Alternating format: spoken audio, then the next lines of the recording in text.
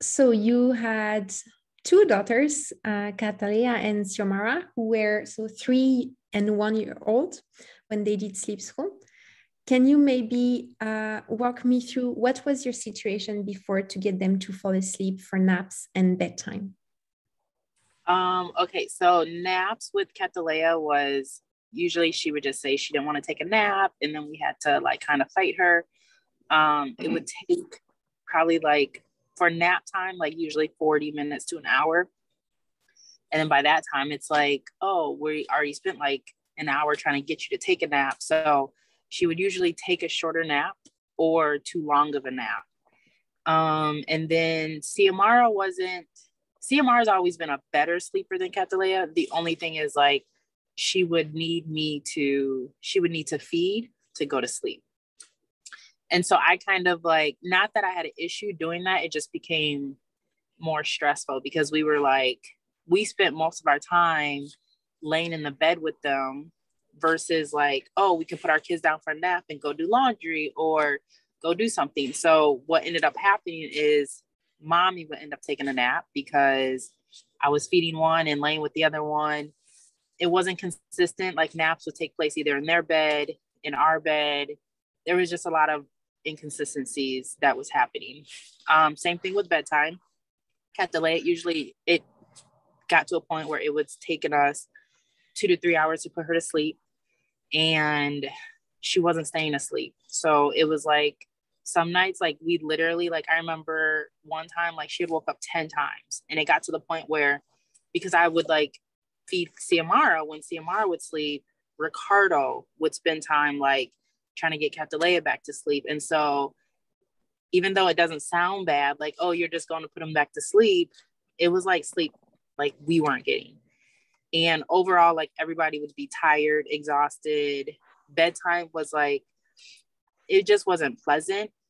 We were like, every time we'd hear them in the monitor, someone wake up, it was just kind of like looking at each other and being like, ugh, like we were getting mad at our kids. And it was just becoming like mommy and daddy weren't getting sleep. Catalea and Xiomara weren't getting enough sleep. And then they share a room. So if Catalea woke up, Xiomara would end up waking up because they wake each other up.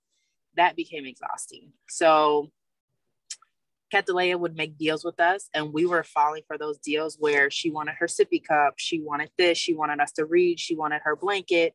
She would like throw her blanket down and cry for us to come into the room to get the blanket. She wanted us to stay in the room. She wanted us to lay with her. She wanted us to be in the rocking chair. She wanted us to stand at the door. Like it was just like we were doing everything to literally, like I remember like I was sleeping in there so much in their little beds that I started to like, my neck started to hurt. Like I wasn't getting sleep. Then our alarms were going off to wake up for work. And it was just like, I mean, we'd be running late getting out the door because at this point, everyone wanted to sleep. Then Catalina and Seymour didn't want to wake up because they were tired because they spent 3-4 hours up and they were finally crashing at like 4 a.m. And we would have to turn around and be up at like 6:30 in the morning. So we got to a point, and I always thought like, okay, Catalina is getting older, it would stop. Okay, next year it will stop. Like, and she was like 3, and I'm like, something like she's not sleeping. And I started to realize, like, I started to ask questions. I started to be on the internet, like, what can help? We tried a little bit of like melatonin. We tried like certain bedtimes, like, and we had a bedtime routine. It wasn't like we didn't have a routine. It just, the routine was like 3-4 hours. Like it just wasn't working. And I just didn't know what we did wrong as parents, like why our kids wouldn't sleep. For Xiomara's sake, it was just like she wanted comfort feedings. Like even when she woke up, she wanted to be comfort back to sleep. And that wasn't like helping me because it was like, you're like, well, she was like, when she started sleep school, she was like 20 months, but it's like, you're old enough that you should be able to sleep through the night and not need mommy to comfort feed you anymore. And so then I thought, did I fail my kids because I breastfed them too long? Like it just was a lot of like blaming. And I know Ricardo was like really frustrated because it just was like not working for us anymore. And like, I felt like we were like arguing, like, why did you do this? Why did you let her stay up? Why did you let her take too long of a nap? So yeah, when we found sleep school, part of me was like, we just cannot do this. Like, it's too much money. It's not like, why would we like throw money into something that we feel like our kids aren't going to respond to? And that was probably going to cause like more tension in our marriage or more tension in our relationship, because if we threw this money into it and it didn't work, then it's like, that's another blame. So going into it, we were very like skeptical. We didn't know what we're like, our kids, we just felt like our kids were very like weird. They just didn't want to ever sleep. We failed them somewhere in their life in their 3 years. And so the first week was tough. Xiomara, within like the 2 weeks of sleep school, 2.5, she was really caught on. Like, she was doing really good. She was sleeping. She actually started sleeping through the night. And we actually at some point had to remove Catalea from the room because Catalea was not sleeping through the night. She was still waking up like 3-4 times, and which was less than what she was. It was less than the 8 times that she used to wake up. So we felt like, okay, we're getting somewhere. It just didn't seem like enough. So we thought, okay, we thought the 2 weeks was going to be enough for Catalea. But we went another week. We went into 3 weeks. And then she started to get a little better. She wasn't crying as much. But once we had explained to her, like, well, we had to remove you from the room and you can't sleep with Sissy anymore because you wake Sissy up.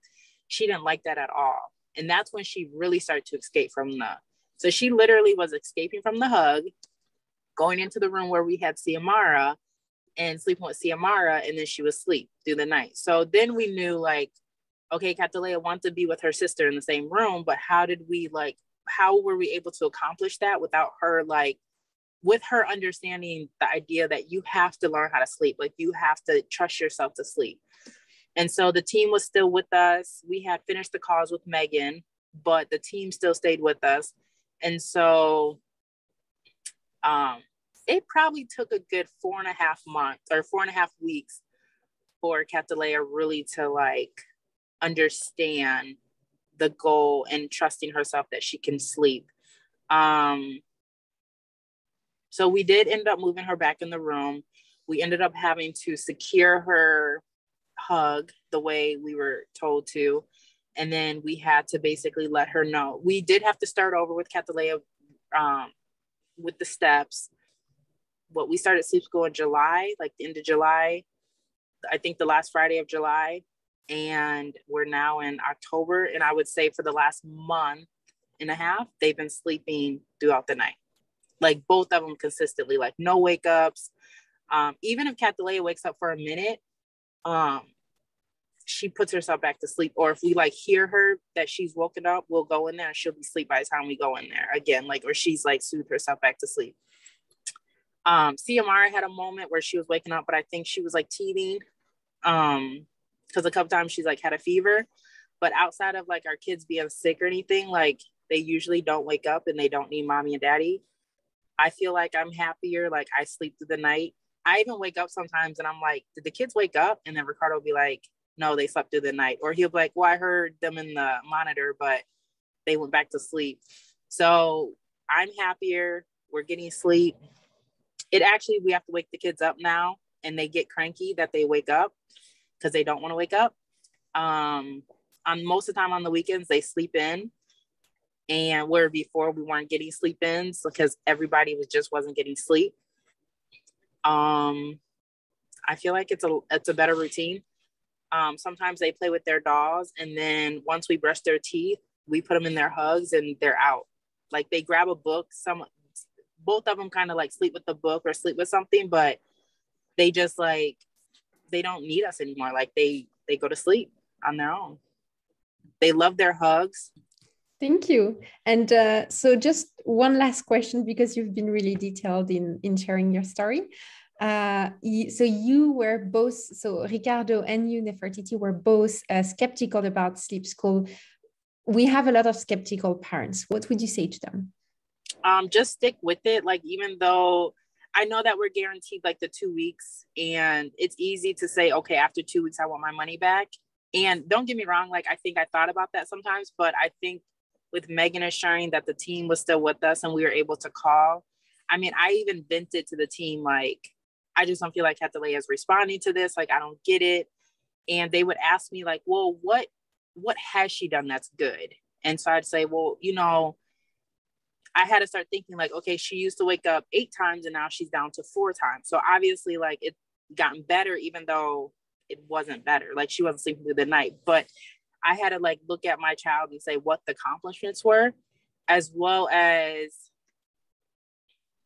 I just stick with it. Like, even if it takes your child like the 4 weeks, it's worth it. Like, I promise there's an end. As many years as we spent, like I spent 3 years trying to get Catalea to sleep, and it took us a month to finally get her to sleep on its own. Like, that 3 years versus a month, like it was worth a month. And so you could be skeptical, but obviously you put your money into it. You paid this much because you've exhausted your options.